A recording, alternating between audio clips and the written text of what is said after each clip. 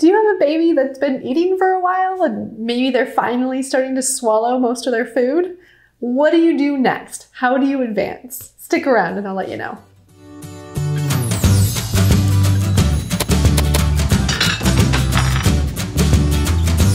We're still talking starting solid foods here, so if you're interested in that, make sure you subscribe to my channel, and then also head to newwaysnutrition.com where I've got all sorts of resources for starting solids and all things about childhood nutrition.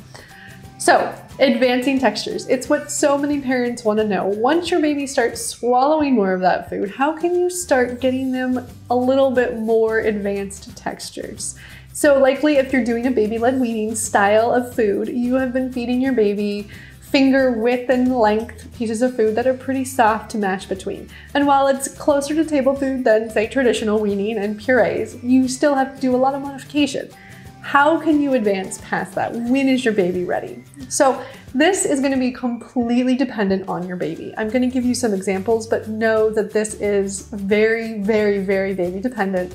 Not every baby is going to progress the same way. So make sure you're listening to your baby first and foremost.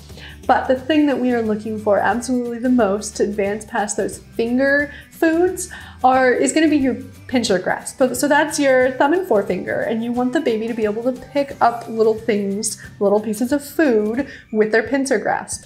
And so once they can do that, that is the biggest indicator that they are probably ready for you to advance past just the finger-shaped foods. The next thing that we're looking for is that they have started to get some teeth.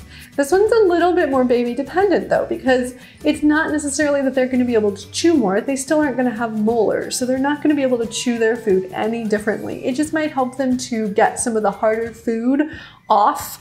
But it's definitely not a requirement. I'll give you an example. My baby did not get her first tooth until she was almost a year, and she was definitely past the initial stages of texture by that time. So again, very baby dependent. They don't have to have teeth. Every baby's gonna get that at a different point, but it definitely can help to make some foods easier to eat. Now, once you have that, that's generally gonna happen, the pincer and or the teeth, around 9 months. Again, every baby's different, so this is just a little reference, but don't start automatically at 9 months, because that's what I said. Just listen to your baby. Again, I can't say that enough. But once you're able to do that, how do you know that your baby is ready to do that? Once they are developmentally there, they have the pincer grasp, how do you test your baby on what they're able to handle? So the first thing you can do is, if you've been giving them some smushable fruits or vegetables, maybe start serving it a little bit more al dente, like you might eat it. So don't cook it quite as much, cook it a little bit less. You're gonna give that to your baby and you're gonna watch them really closely that first time. At this point, your baby likely can manipulate food pretty well in their mouth. They have figured out how to manipulate it and swallow it. So the risk of choking is very, very minimal here. And we're not talking going to a very hard food. We're talking advancing it in steps, okay? So give that to your baby and you're gonna watch for their cues. If they start to gag more than they normally do, that's probably a good indicator that they're not quite ready for that yet. The other way that you can tell is if they take it and then put it back, or they just avoid it altogether and go for the softer foods. Those are also cues that they're just not ready for that advanced texture. But if you give it to them and they go all for it, then you are totally okay to start giving them that.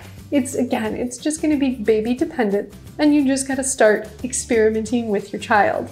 Now, the biggest thing here is that you want your baby's mealtime to be comfortable. You want them to have a safe space to explore foods. So it's really important that you don't push them too far outside of their comfort zone. But on the other hand, you also want to make sure that you are pushing them. You can get very comfortable in the foods that you're giving, and you want them to continue to advance. So you do want to keep trying different foods and new textures so that they're able to progress in their eating skills. Again, every baby is going to be different, but once they start having their pincer grasp, you can totally start cutting things smaller. You can stop cutting things in the big finger shape. A lot of babies actually start not liking those foods. They like the smaller foods and they like to practice their pincer grasp. So start cutting meat smaller, eggs, anything like that. You can cut it into small bits that they can then put in their mouth and they can start to manipulate a little bit more.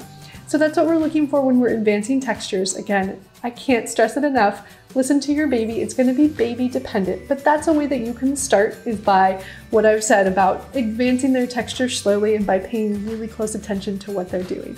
All right, I hope you learned something and have a good day.